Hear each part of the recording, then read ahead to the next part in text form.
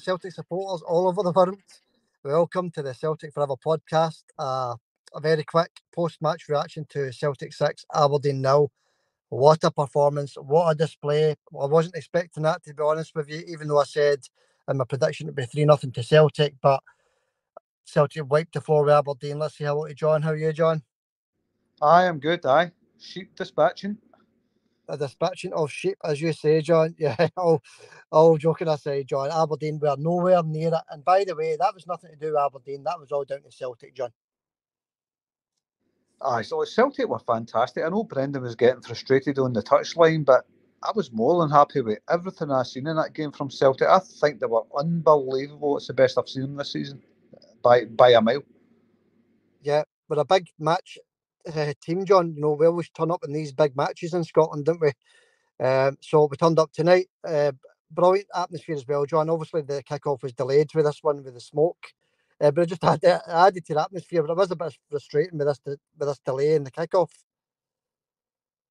Aye, 15 minutes delay or whatever it was. Like we spoke about this a while ago. It's time for these pyros to get them out the stadiums. It's delaying the kick-off. The atmosphere was red hot.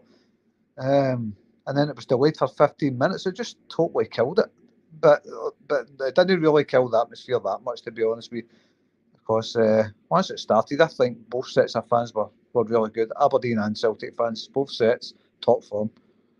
Yeah, fair play to Aberdeen supporters, John, at the very end, still singing and dancing. You know, they were there for a party, and the 6-0 scoreline didn't affect that.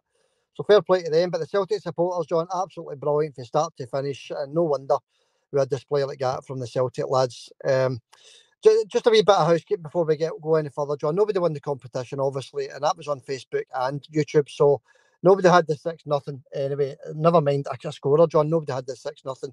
So that will go into next weekend. But that doesn't matter, John, because as I said at the very top there, John, where did this performance come from? We were all expecting a very tough game.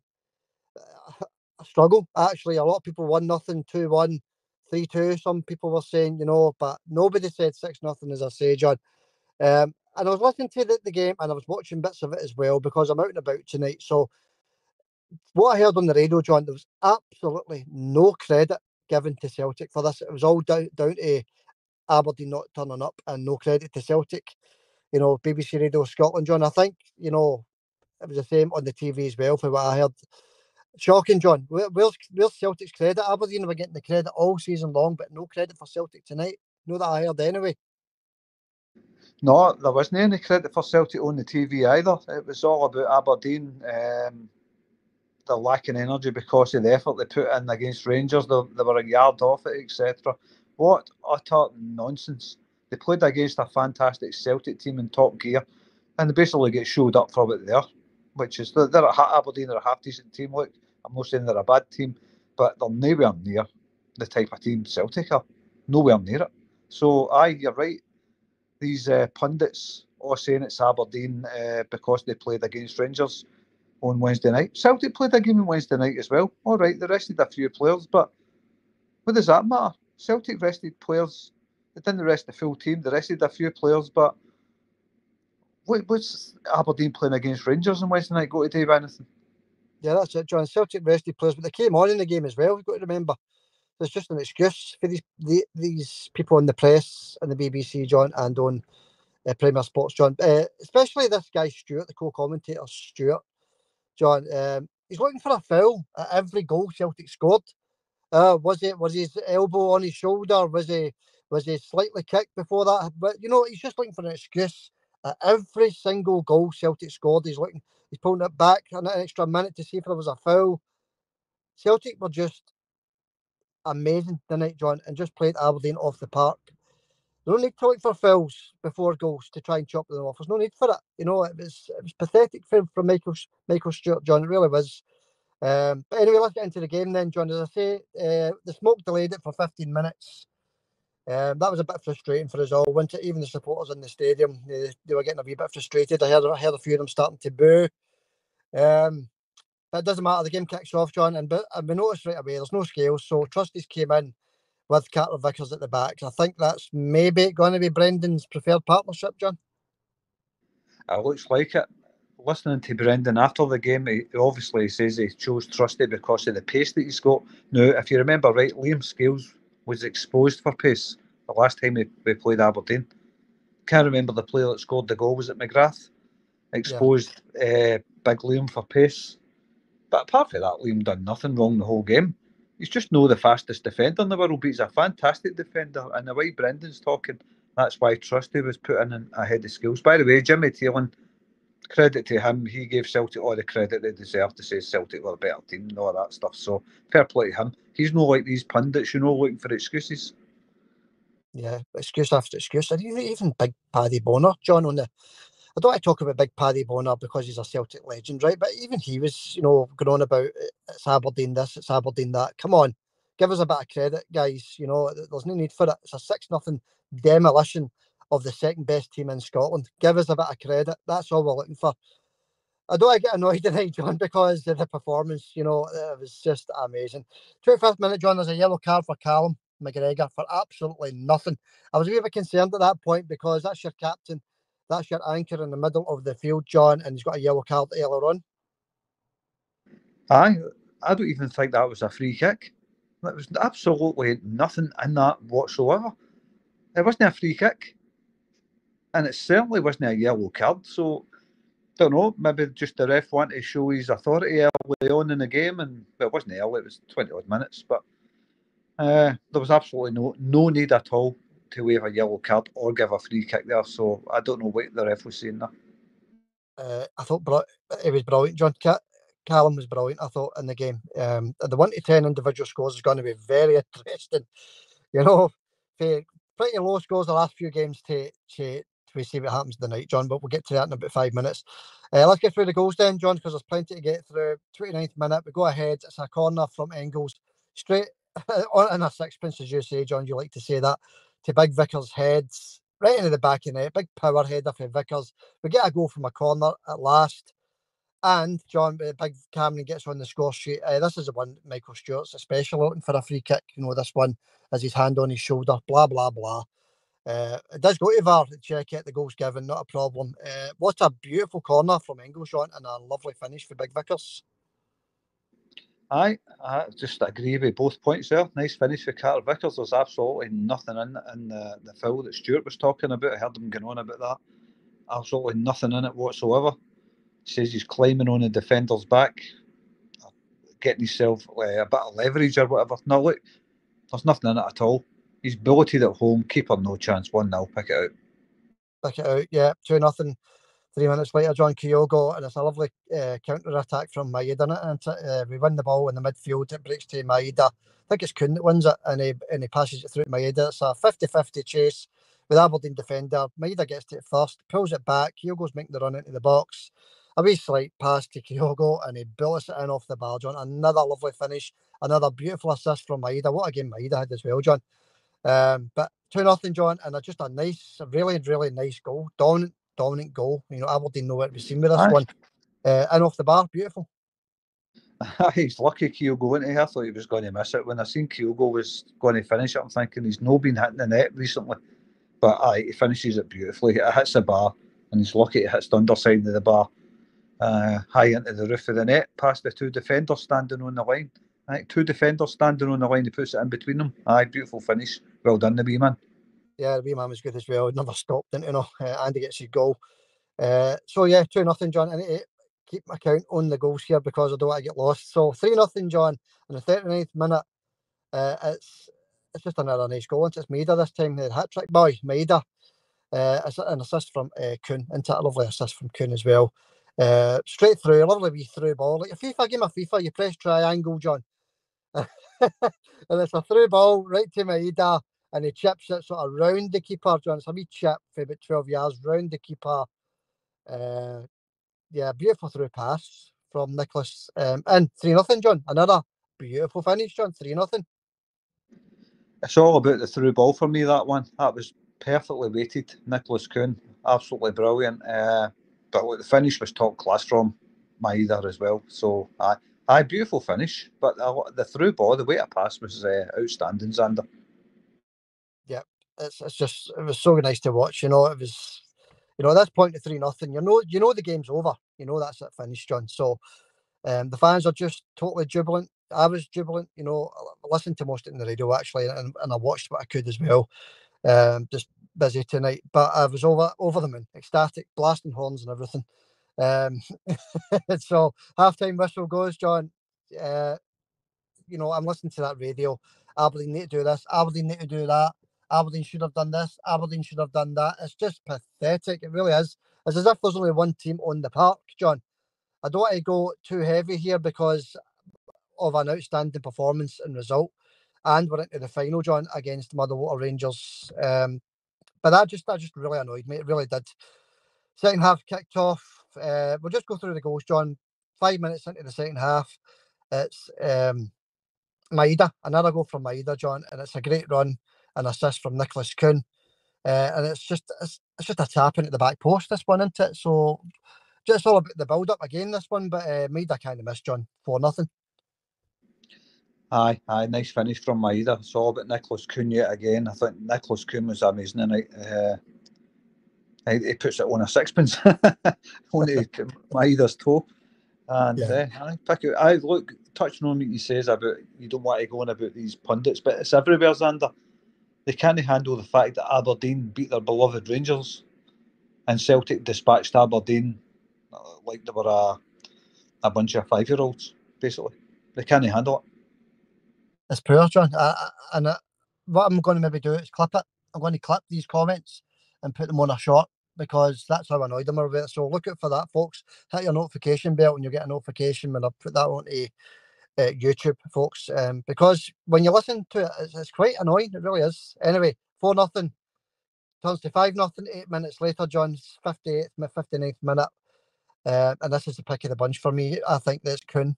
John, it's a beautiful left-footed finish. Curler in off the bar. Just a wee one step inside and curls it round the Aberdeen defence and the goalkeeper in off the bar. What another stunning goal. It's good to see Nicholas Kuhn back in the team, John. He's got an assist there. He's got a goal. Pick of the bunch for me, that one, John. What do you think? Vorsprung Torsch-Technik, as they say in Germany. I don't know what that means, but what a finish from Nicholas Kuhn and off the bar. The wee man was brilliant tonight. Probably my pick of the goals, that one. I thought that was a beauty. Beautiful. In Spiegel. That's all I'll say about that one. That means a big game, doesn't it? A big goal. I'll call it a big goal. All right, John, that's 5. We're up to 5, so there's one more to go. There's no point in going through any more that happened in this game, John. It was just total dominance, so there's no point in going through subs and yellow cards and stuff, apart from the McGregor one, because that was a concern, wasn't it, at the start. 6-0, 85th minute, 5 minutes before the end. We've got another Maeda tap in, isn't it? But it's all about the build-up. Nice way Leo from Bernardo to Johnston. Lovely run out of the box from Johnston. Crosses it across to Maeda. It's another tap in from our Japanese international, John. Another tap in, but he's there. Right time, right place. Another nice goal.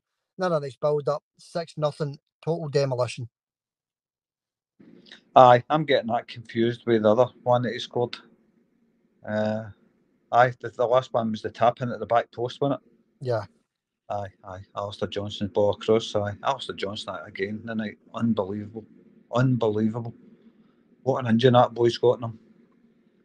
Nice finish. He's the right place, right time. That's all we can say about that. It wasn't the hardest chance to miss, was it? Just a tap in really at the back post. But he's right place, right time. He's burst into the box with that amazing pace that he's got. Aberdeen defenders were terrorised by Meada tonight. Terrorised.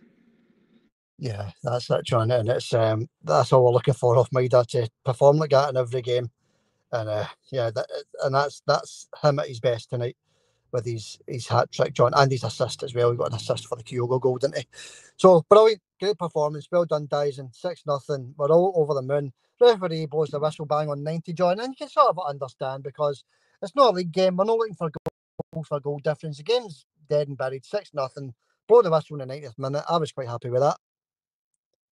I'm delighted with that. He could have added a couple of minutes on. Probably would have been a couple of minutes injury time, although there wasn't that many stoppages. Nicholas Kuhn, I think, was injured once, maybe.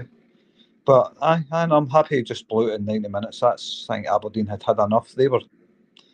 I I don't think Kasper Schmeichel had a save to make, did he? He had a couple of weak efforts. One for McGrath, his shot was as bad as his penalty on Wednesday night. And a couple of crosses into the box that Kasper caught. But Aberdeen never troubled Celtic the whole night. But that's due to Celtic pressing them, winning the ball up high, playing in their half. So it's all about Celtic, how good Celtic were. It's nothing to do with how bad Aberdeen were because of a hard game against Rangers on Wednesday. Boo hoo hoo. Every team was playing on Wednesday night. Yeah, that's it. John, sorry, to be fair to the players and the manager, it's not them that's saying this. This is the Scottish press that's saying this. This is it's pathetic. I know I keep saying it. It's excuse after excuse after excuse. As you say, both teams were playing on Wednesday night. Both teams, Celtic had a very hard slog against Dundee, John. That was a 90-minute slog for Celtic at Celtic Park against the Dens, John. So, both teams had to put in just as much effort. Some people might even say Aberdeen had the easier game against Rangers. Aye, I'm one of them. Aye. I think because Rangers were beat on Wednesday by Aberdeen, the press were expecting them to beat Celtic as well. That's what it was all gearing up to before the game, half time, and then after the game. Not after the game, but before the game. I'm not talking about after the game. We're all sick after the game. But before the game, it was all about what Aberdeen were going to do. Oh, this is amazing. This team are amazing. They're going to turn Celtic over. They're going to do this. They're going to do that. But, and like you says, it's no the Aberdeen players saying that, or anybody from the Aberdeen team. It's the press. And I think it's all down to because they beat Rangers, their beloved Rangers.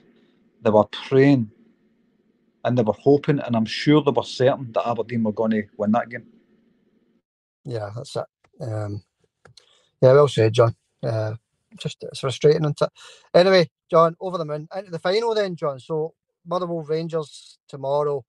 It could be a Glasgow Derby final, but you never know. It might be Motherwell in the final. We'll even go into that, John. It's not a night for that. We'll maybe go into that when we find out who it is we're playing against. Just a wee quick word on the Celtic and Aberdeen players. There's a wee bit of nice connection there with them all at the end, shaking hands, chatting to each other. It was good to see that. That was okay. Quite happy with that. And then the Aberdeen supporters and the Celtic supporters they just brought a brilliant atmosphere to the game, John. It was a raucous atmosphere all night, wasn't it? It was both sets of fans, Aberdeen fans, Celtic fans, both loving it. Two of them never stopped singing. And I like Aberdeen. I like Aberdeen. You like Aberdeen as well because they're rivals to Rangers, let's be honest. They are rivals, and they're the only team in Scotland that battle 100% against them every time they play them. But maybe I'm being unfair to some other teams there, I don't know. But right now, I know Aberdeen are that team that battle against them. And that's why we like Aberdeen. We've got a wee soft spot for them. But when it comes to playing Celtic, that soft spot goes right out the windows under. Yeah, that's it. Okay, John, we'll just quickly wrap this up. We'll go through 1 to 10 individual scorings. I'm looking forward to this, John. What's your scorings? Kasper Schmeichel, never did today, 7. Carter Vickers, 8. Trusty, 9. Arthur Johnston, 9. Valley, I thought he was good. Give him an 8. Centre of the Park, Carl McGregor, 9. Rio Hitati, 8. Who's the other one? Engels, give him an 8 as well. Up front, Daizen Maeda, 9.5. Kyogo, give him an 8 for his lovely finish. And Nicholas Kuhn, 9.5 for him as well. High scores indeed, high praise indeed, John. So, yeah, I'll quickly run through mine. Obviously, Kasper will give him a 7. Not much to do. Alex Valley, 8. Arthur Johnson, 8.5. Two centre backs, I'll give them both an 8. Thought they played well, but I like to see Scales back in there soon as well. We don't want to see him dropped for any length of time, John. We've got to rotate it with the centre backs because they're 3 very decent centre backs. Callum, 8.5. Engels, 8. I thought he had a decent game as well, John Arney. Thought he played well. Hitati, I've given him a 7.5. He played well, but not quite as good as the rest. Kyogo, 8. Meada, 9.5. And Kuhn, 9. So more or less practically similar to yours, John. Aye. Good performances all round the team tonight. I thought every man played well tonight. So I'm delighted with every player tonight. I've nothing, negative to say about any of them. I thought every player to a man stood up to the challenge, Sander. Yeah, they sure did. Proud of every one of them, John. That's what we've been looking for since the Dortmund game, into it, because the form came down slightly, and it can only be expected after getting beat 7-1 like that. So a similar thing might happen to Aberdeen, John, after that annihilation tonight. So it's looking good, John. We're in the final of the League Cup. We're 9 points ahead of Rangers in the league. Aberdeen have just been, destroyed 6-0, so their heads might go down as well. So all in all, it's just been a good night. Very good night. Who's your man in the match, by the way? It's got to Meada, John. It's got to, isn't it? Although Kuhn was brilliant as well. Callum was outstanding. Johnston, his usual good self. You could pick any one of them, but you're going to pick the guy that puts the ball in the net 3 times, I suppose, John. So it's Daizen for me. 3 goals, an assist. He's closing down, tracking back, etc. It was unbelievable. Went to Daizen Maeda. So was Nicholas Kuhn. He was unbelievable as well. But because of the hat trick, I think both players were outstanding. I'm going to give it to Meada as well. Yeah. Okay, fair enough, John. The next match up for us is Leipzig on Tuesday night. We're going into this one on top form. Aye, well, that's going to give the team a lift. That's what Brendan was looking for. We haven't mentioned Brendan's trying to kick the ball into the park and slipping yet. You seen that, aye? I've seen that. It's funny, wasn't it? I think Martin O'Neill done a similar thing, by the way, back in the day. He done a very similar thing, where he kicked the ball and slipped. So yeah, if Martin O'Neill can do it, I'm sure Brendan can do it as well.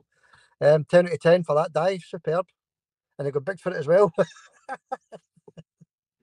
Aye, the ref was laughing, but Brendan showed a bit of frustration because was it Hitati that hit the ball, or was it me that hit the ball off Matati? Hitati. Somebody hit it off of somebody anyway, and it went out of the park, and Brendan was raging, and obviously did that somersault, which was beautiful. Yeah, everybody had a laugh at that. Yeah. John, it's just going to boost our confidence into it. It really is. And what a marker to put down as well, John. Maybe this Scottish press, maybe one day they'll give us a bit of credit. Look at the credit Rangers got in the 90s, John, when they were winning their league titles and their cups. It was Rangers of this, Rangers of that. Everything's superb.